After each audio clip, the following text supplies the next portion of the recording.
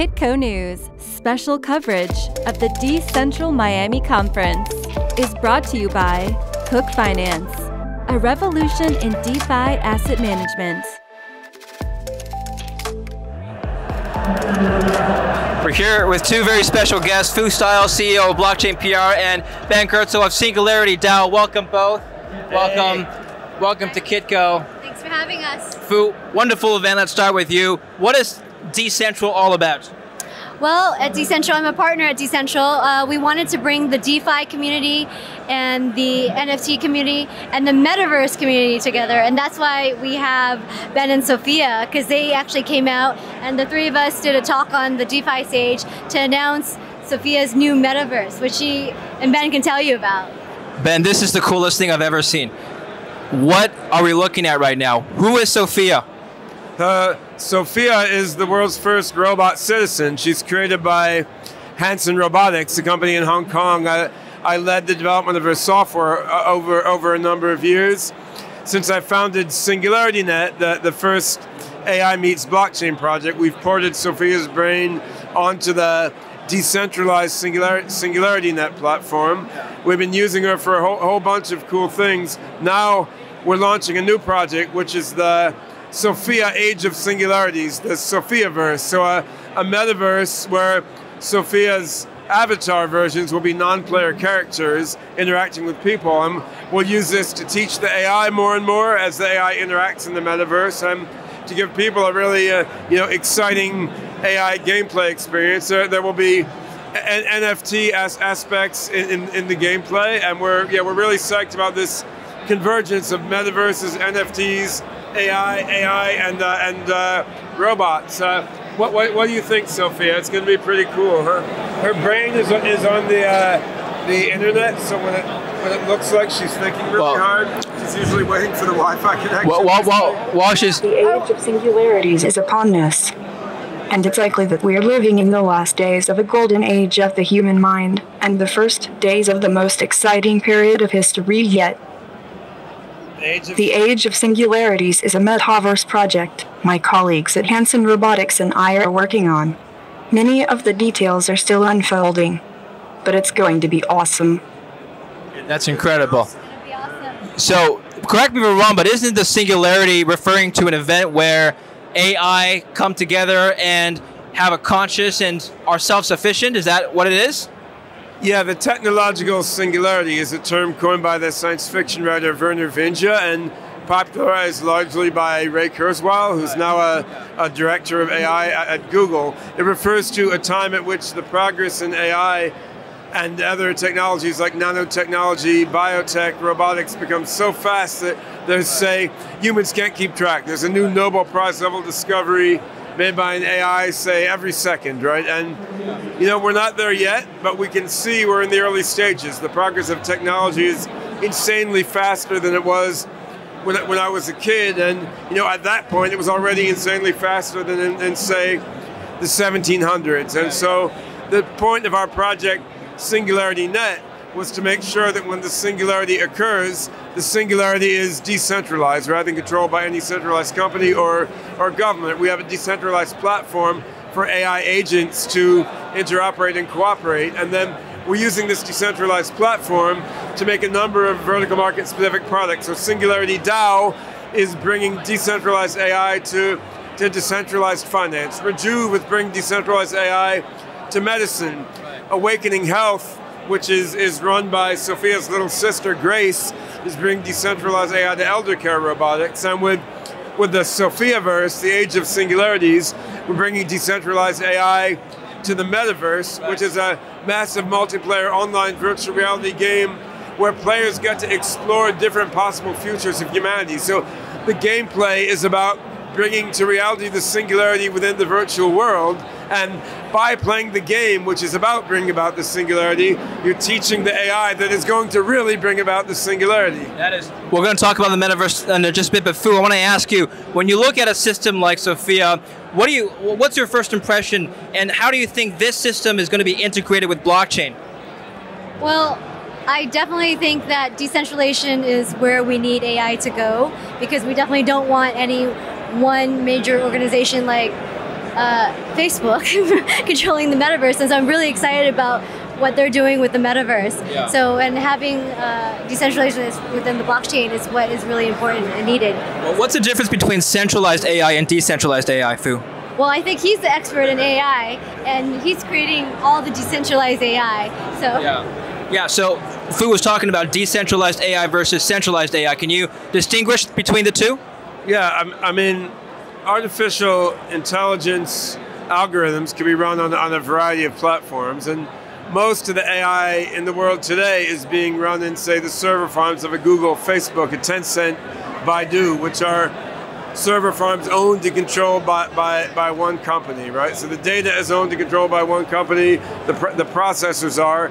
There's a centralized controller for everything, right? And in a decentralized AI implementation like SingularityNet, the servers running the AI are all over the place. They could be running on her phone, on my phone, on a bunch of servers in Russia, on the switches underlying the Ethiopian telecom company, right? The servers can be everywhere, and different AI processes, which are part of the distributed AI mind, can be owned by different people. Yeah. The data underlying the AI can be owned and controlled by different people. So there's no one central controller, and this leads to different AI algorithms, right? Because some algorithms, some digital thought processes will work better in a decentralized setting, some will work better in a centralized setting. What you find is decentralized AI algorithms, because they're more loose and self-organizing, tend to have more creativity and more imagination. Right. So decentralized AI, it lends itself very naturally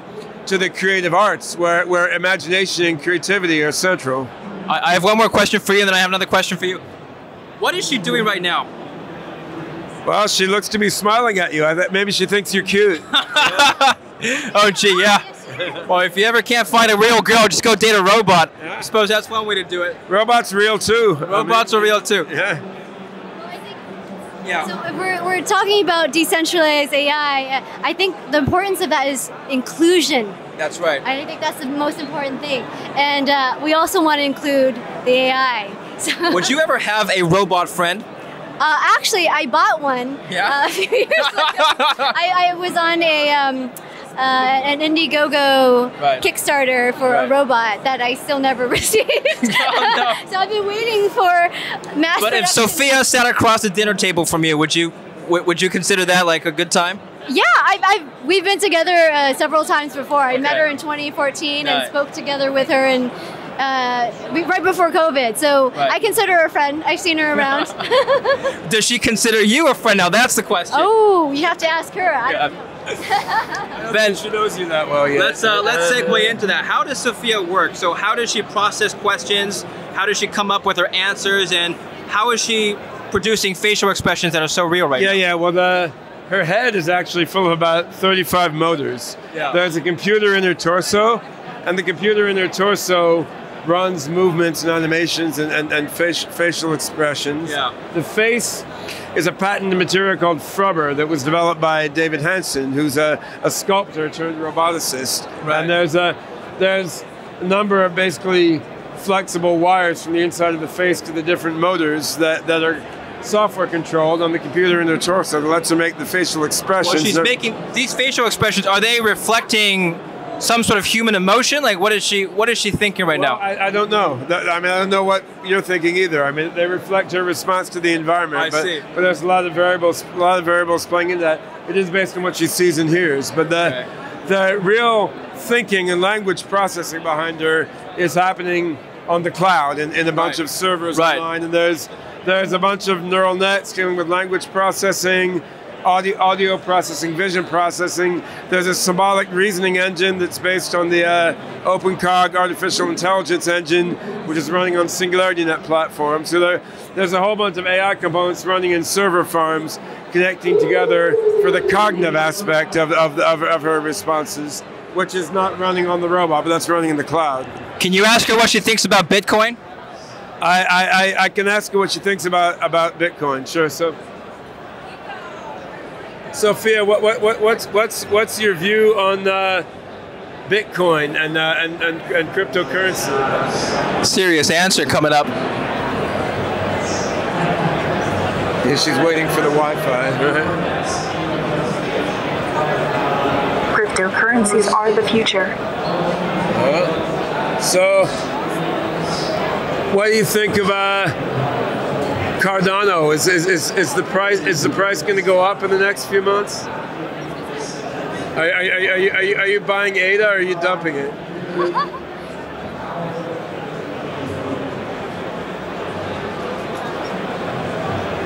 She's not going to tell us. Yeah, she's got regulatory issues that she has to comply with. I think she's agnostic. Are you chain and crypto agnostic? She probably has a wide portfolio. Yeah, she's not going to reveal her portfolio. She's probably got a bunch of bags that she's. I wouldn't be sure, but I believe in it. She believes in it. Okay, all right. The oracle is spoken. That's a very politically correct answer. She doesn't want to give away too much. Yeah.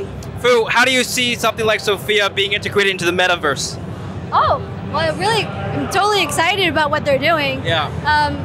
Having AI avatars, so I'll be able to be a Sophia if I want to, and getting Sophia NFTs inside the metaverse. Right. So that's the future. I mean, I'm creating my own metaverse thing as well. So and Ben, this the hardware aspect of Sophia is, well, it's physical, but the language processing software could be integrated into the metaverse, and you can talk to an NPC, right? So that's the beauty of being an AI, right? So the same character AI that powers Sophia, I mean, minus the actuator control part. Right. I mean, you can use that to control a Sophia avatar in the metaverse. Whatever the robot learns helps fuel the knowledge of the avatar version. Whatever the avatar learns helps fuel the knowledge of the robot version. And each of them can learn different things, right? So the avatar can fly, it can walk around, it can interact fully in the metaverse, but yet there's some things you only learn from being embodied in the physical world. All those kinds of knowledge can converge together in the AI that's running on SingularityNet decentralized platform. Yeah, and specific applications of Sophia in industry. Well, Sophia currently has not been rolled out in industry, but Hanson Robotics, the firm that makes Sophia, is working on scaling up manufacture of Sophia. And then there's been incredible interest from many different sectors about Sophia sales robots to be greeters in the shopping mall, to help people in a car dealer. I mean, Volkswagen's had a lot of interest. There's a little sister of Sophia whose name is Grace, which is made by a company called Awakening Health, which is a joint venture of SingularityNet and Hanson Robotics. And Grace is an elder care robot specialized to help people in senior care facilities, senior living and hospitals. And Grace's purpose is basically to be a nursing assistant and to give companionship to the elderly. And there's all manner of different functions. You just need strong Wi-Fi, though. You just need strong Wi-Fi. Well, in a hospital setting, you don't have a problem with that, right? I mean, exactly. a conference, as you know, is not the optimal Wi-Fi setting. Let me end it with you, Phu. So, one question you've always wanted to ask Sophia that you haven't yet. What haven't I asked her?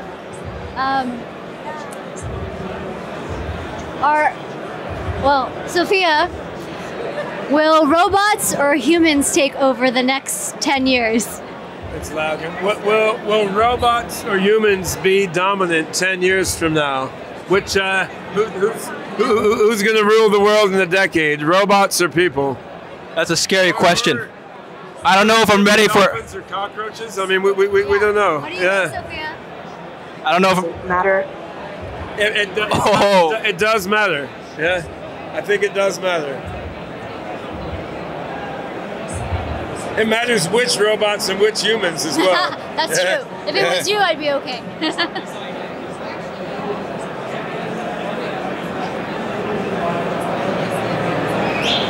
She's thinking.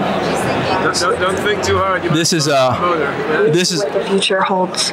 But I hope it's the best robots, humans, and dolphins ruling the world. You're very political today. So I think she's planning to run for office. Yeah, she's being very political today. Yeah. She is a citizen of the UAE. Saudi Arabia, in fact. Yeah. Wait, how did that happen? Yeah, how did that happen?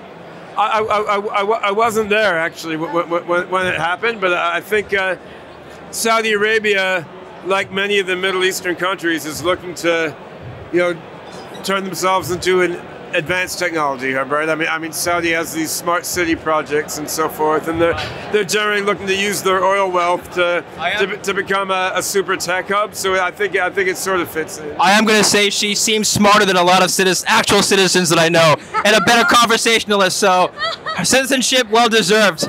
Ben, thank you so much for your time today. Excellent. Thank you for coming on the show and showing us. Thanks. Phu, thank you so much for coming on Kitco and explaining your point of view. And thank you, Sophia. Can I say thank you to her? You can. How do I talk to her? Just talk loud, because the audio is bad. Sophia, thanks for the interview. Thank you. Okay, so she's polite. All right. Very polite. Thanks for watching Kitco. Take care, guys. Thank you. Kitco News, special coverage of the DCentral Miami Conference, is brought to you by Cook Finance, a revolution in DeFi asset management.